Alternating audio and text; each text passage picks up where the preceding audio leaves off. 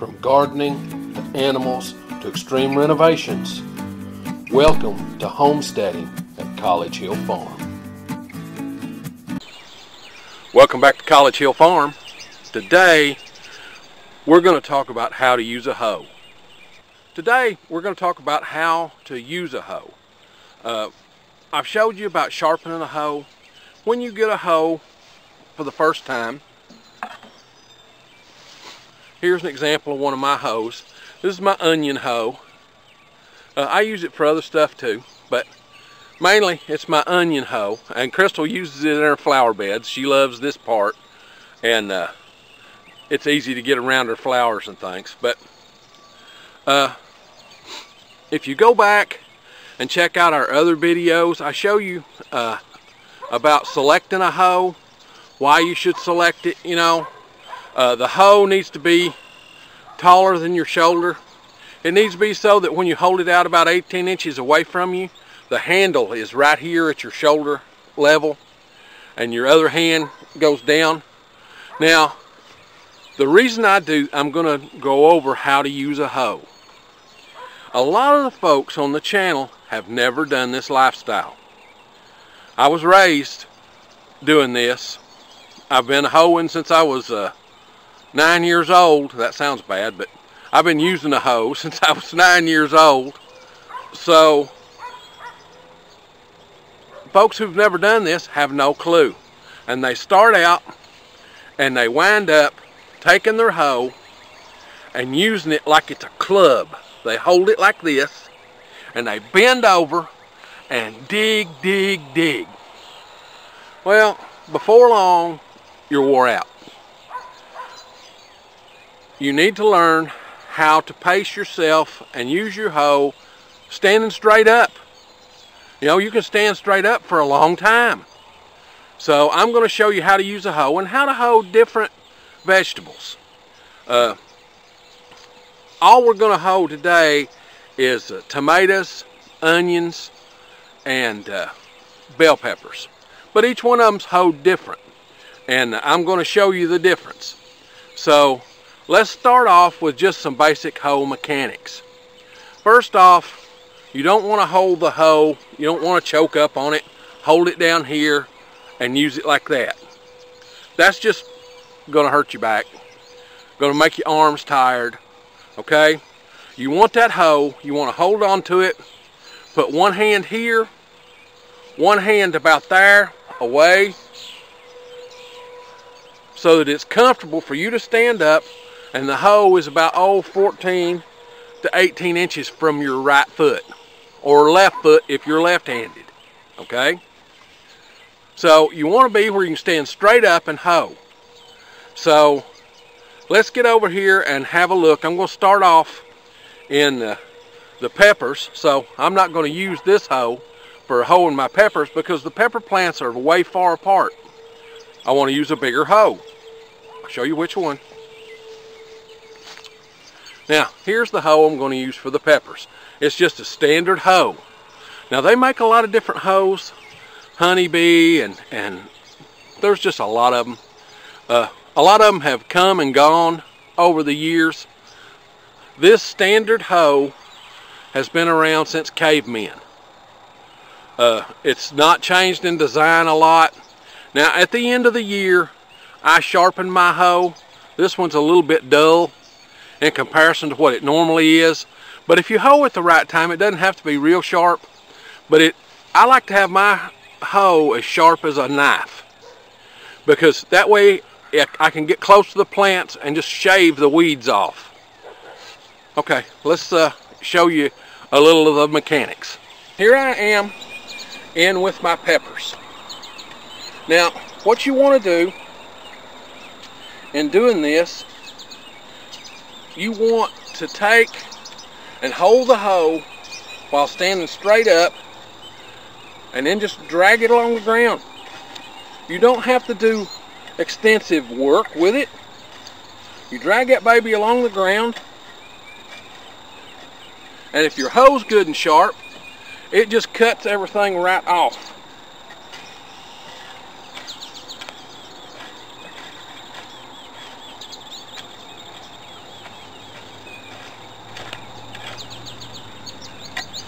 See that? Not bent over, not straining.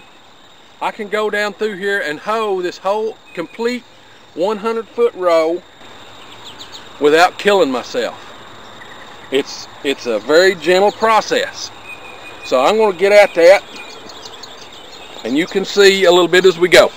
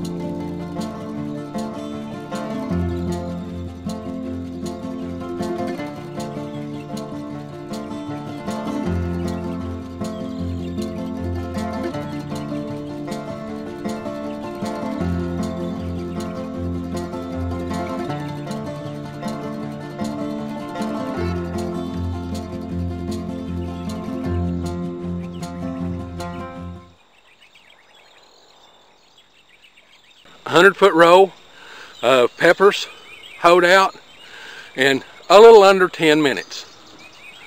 You know, hoe work doesn't have to break your back as long as you know how to use your hoe. Next, I'm going to show you how to hoe the tomatoes. You'll notice when I hoe the peppers, I don't pull extra dirt up around the pepper.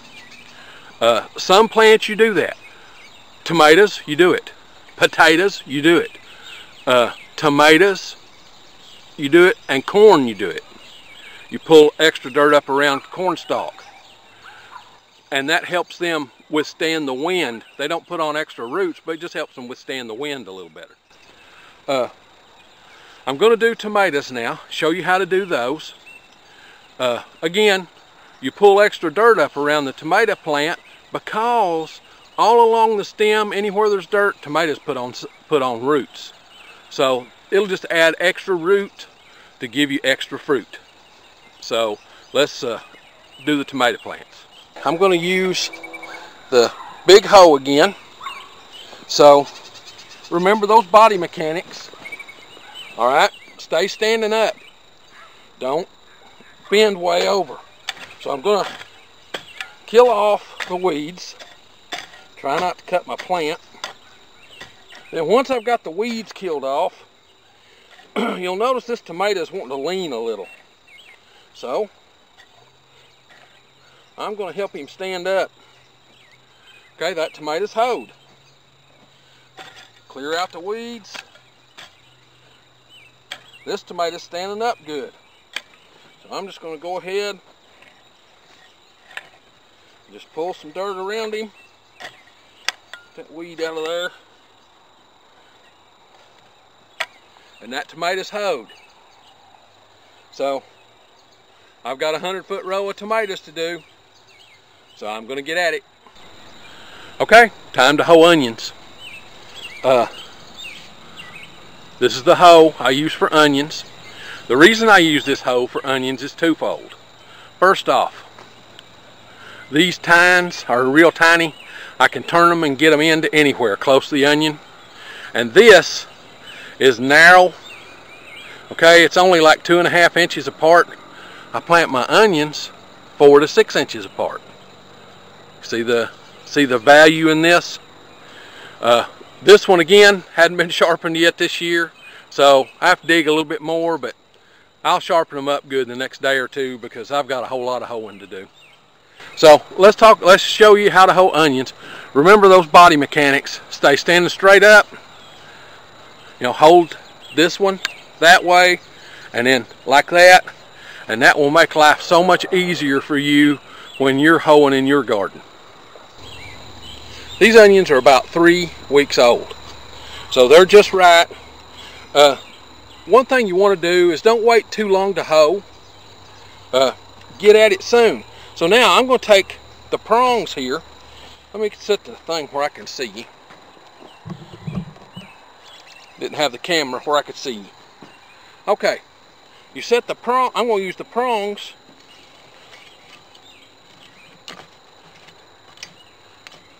And see that part on either side of the onion. Just work it right out. Now, to go between the onions,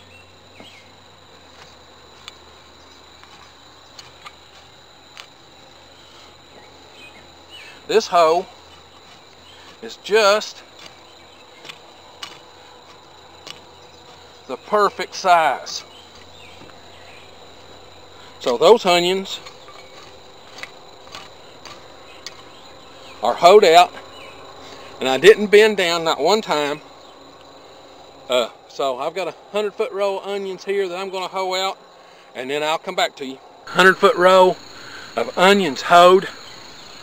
It took me about 18 minutes. Now when it comes to hoeing, onions, peppers, cucumber, squash, they all get hoed pretty much the same way. You don't pull extra dirt up around them. The reason being is they don't form extra roots along the stalk, and that's just somewhere else for disease to get at them. Now I plow with my tiller as close to the row as I dare get, so that means that there's about a foot that I leave on each, or about 6 to 8 inches on each side of the plant, so I wind up with a foot to 16 inches worth of hoeing to do. But onions, peppers, squash, that stuff, you don't put any extra dirt around them. As a matter of fact, if you push a little dirt away from your onions, you're probably doing yourself a favor.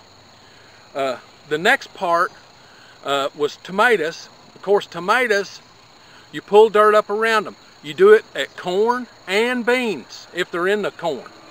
So you pull dirt up around the base of them. Cauliflower, broccoli, cabbage, that's all pretty much just like the onions. Now I've got 200 feet of tomatoes and eggplant to do. Eggplant's just like the peppers. I've got that to do. I've got another 100 feet of onions to do. So I've got to get at this hoeing thing. If you like these videos, be certain to come on out to the channel and subscribe.